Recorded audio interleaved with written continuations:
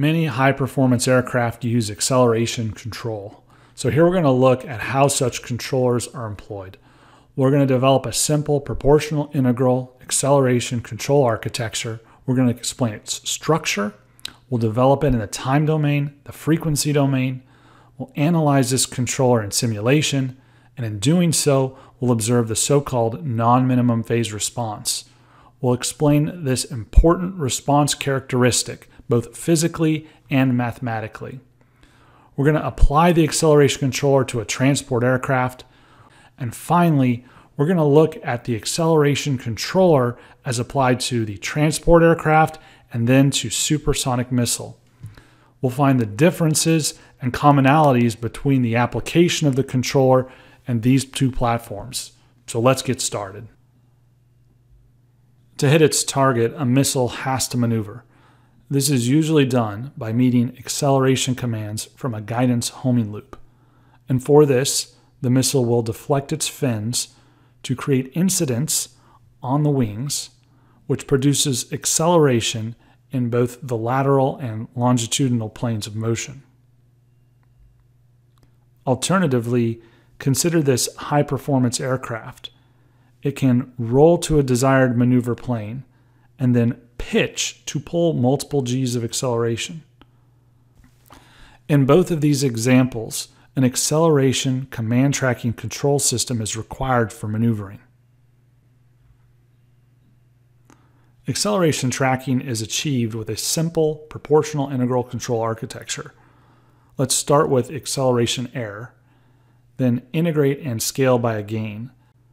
Now we also add a proportional control to pitch rate. We add the two signals together, and the result is an elevator command that goes to the actuation system that produces achieved elevator position, which affects the aircraft dynamics, which outputs acceleration and angular rate. In the frequency domain, the controller is an algebraic expression. In the time domain, it's a differential equation. So the purpose of the inner loop, the proportional control on pitch rate, is to dampen oscillation. This is the so-called artificial damping. We have to get the angular rates under control in order to maneuver. And this is increasingly important for highly maneuverable vehicles because they often are nearly unstable. The outer loop achieves the desired turning or maneuver. This is accomplished with acceleration command tracking.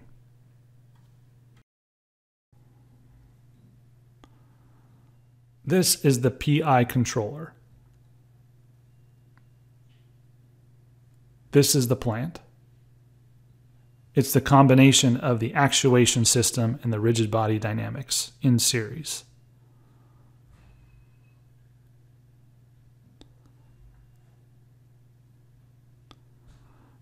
We can represent the controller as K of S. It has 3 inputs and 1 output.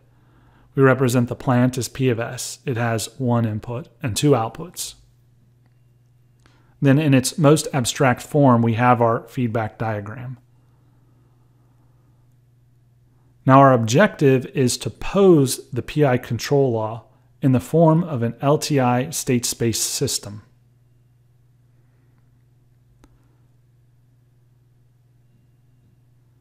Here, the subscript C is for controller. Y is the plant output. U is the commanded control input to the plant. And R is the commanded acceleration. If we define error as AZ minus AZ command, and then integrate that error, creating a new variable, EIAZ, we can differentiate EIAZ to get AZ minus AZ command, and simply write this expression as an LTI system, where the state is EIAZ.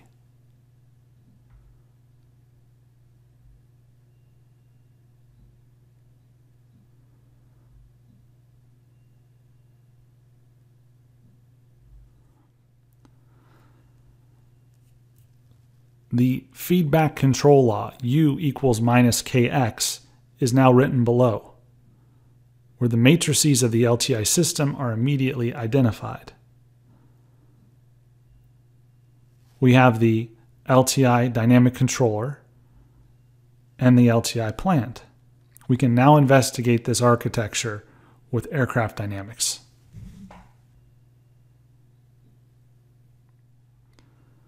We first work with linearized models determined about the trimmed condition.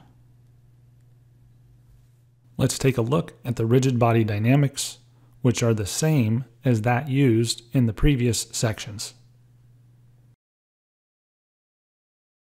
Note the 0 in the alpha dot B matrix. This element represents vertical force due to elevator over trimmed airspeed.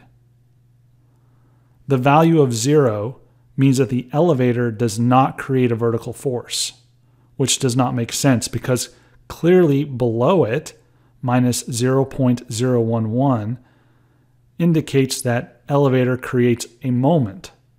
So force must be produced. The solution is to add a new term to the aerodynamic buildup, a CZ del E, which was apparently missing. We then relinearize the equations and obtain a new LTI description of the rigid body dynamics. And now note that Z del E over V has a non-zero, albeit small value. This is responsible for an important property of aircraft acceleration models, the non-minimum phase response. Suppose we want to accelerate this aircraft up. We need to pitch up. So to do this, we pitch the elevator trailing edge up. This creates an immediate vertical force that pushes the airframe down, causing downward acceleration. But it also creates moment to pitch the nose up.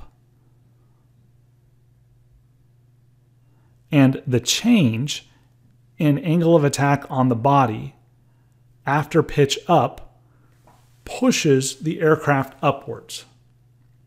In aircraft, the non-minimum phase effect is that initial downward dip prior to acceleration in the opposite and desired direction. Let's mathematically explore this. Extract the short period dynamics.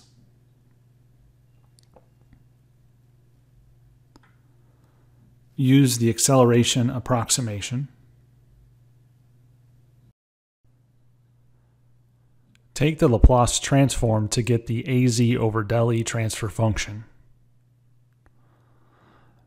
The numerator has two zeros due to the second order polynomial. Break it out term by term. The second order response without the zeros is here. The other two terms are due to the presence of the zeros.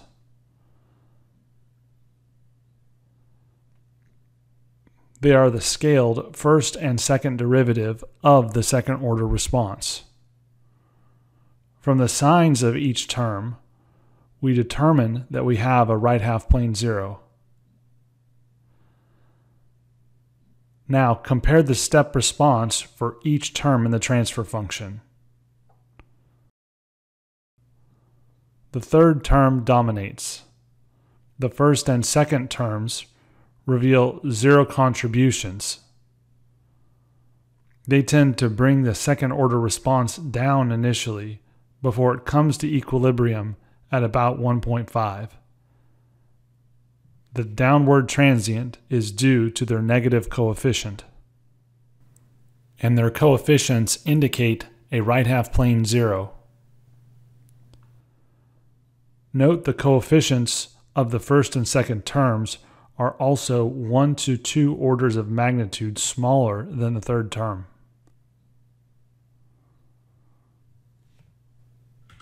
So when we take their sum and compute the AZ step response, we see the small non-minimum phase dip due to small Z del E. Scale it up 30 times, and we get the point. Depending on how severe the non-minimum phase dip is, it can add to the rise time and therefore decrease the performance of the aircraft under acceleration control.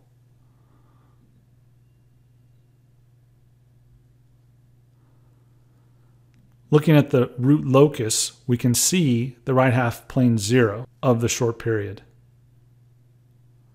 Also shown is the blue short period and phugoid modes, and then the extracted short period in red, a good approximation. So as integral error gain increases, we know poles will approach zeros. Hence, the right half plane 0 may attract the closed loop poles. This is a concern. So let's investigate the actual root loci for the extracted short period. Let's orient ourselves. Open loop short period in blue, short period open loop zeros in green, closed loop short period eigenvalues in white, the pair, and then the integrator closed loop eigenvalue. In this case, the closed loop eigenvalues overlay on the open loop because the gains are set to 0. There is no control effort. Letting the integral gain go from 0 to 3, we see the pattern. The short period moves into the right half plane, and the integrator moves leftward toward the left half plane 0. The integrator becomes faster as KEI-AZ increases. Now with the damping gain of -10. Same type of pattern, but notice the start of the closed loop short period was shifted with slightly greater damping. Now -20,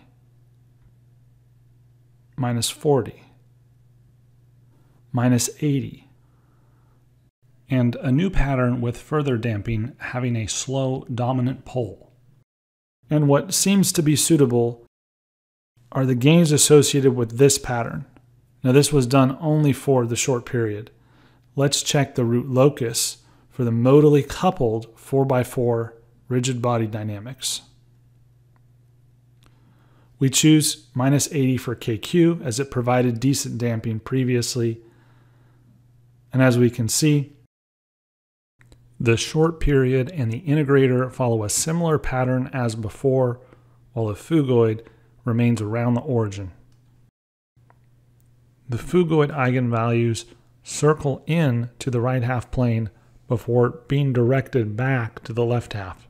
For all these gains from 0 to 3 for integral error, the phugoid remains near the imaginary axis.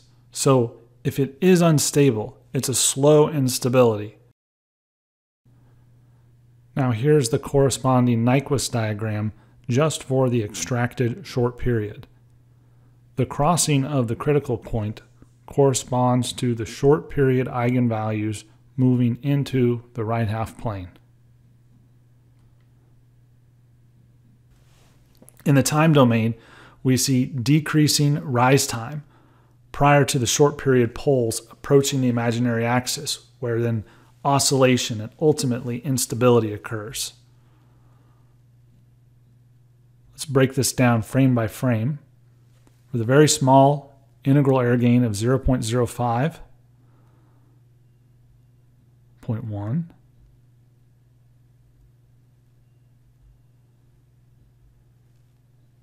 there. That looks really nice. Slight overshoot, minimal undershoot.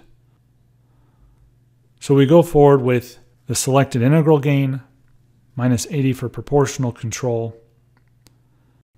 So now let's assess for the modally coupled closed loop system.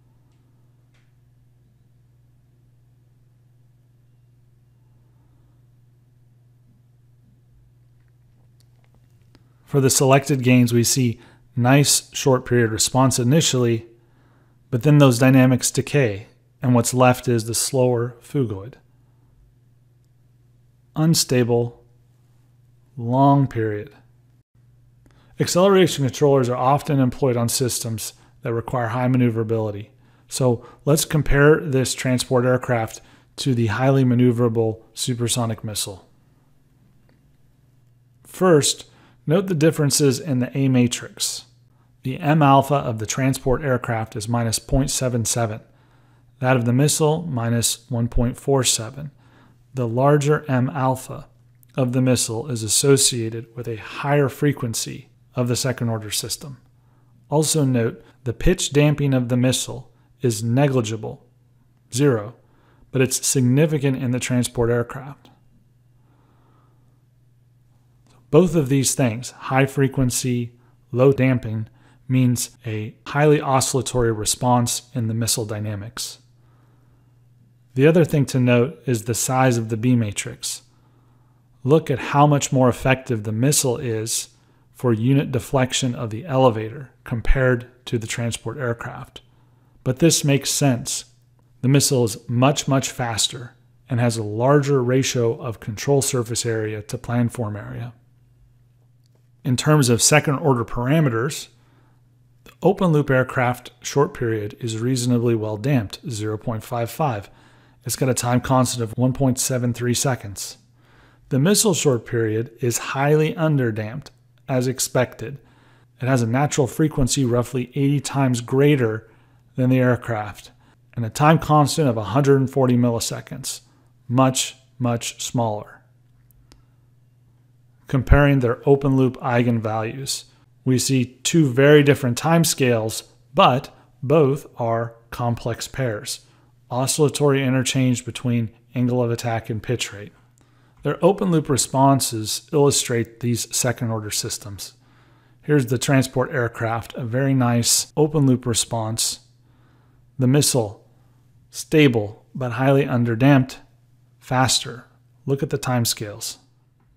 The root loci show similar patterns. Short period moving into the right half plane, integral air moving left. But check out the gains for the missile. We mentioned the missile had much more control effectiveness. The B matrix was much larger, and this is leading to much smaller gains being needed to move the closed loop poles. So now the closed loop step response.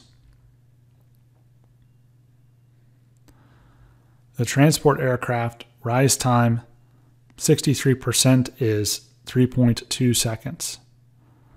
The missile, 80 milliseconds. This transport aircraft is not designed to be high performance. It's designed to cruise. This missile is a high performance machine. It's designed to accelerate, and so it does. And we see the differences between these two systems, while they both had similar root locus characteristics. To review, we've covered how acceleration control could be used to steer a vehicle with direct acceleration, which is the so-called skid to turn, or a roll to a desired maneuver plane, the so-called bank to turn. We discussed acceleration, PI control architecture, and rationale. We looked at the state space formulation, the non-minimum phase response. We applied the controller to a transport aircraft and looked at the effect on the short period as we tuned it for various damping and tracking gains. We finally ended with a comparison between the acceleration control of the aircraft and missile. And from this, we now have a better understanding of acceleration control for aircraft. This is Flight Control Fundamentals, Section 1.5. Access this lesson and more at learngnc.com.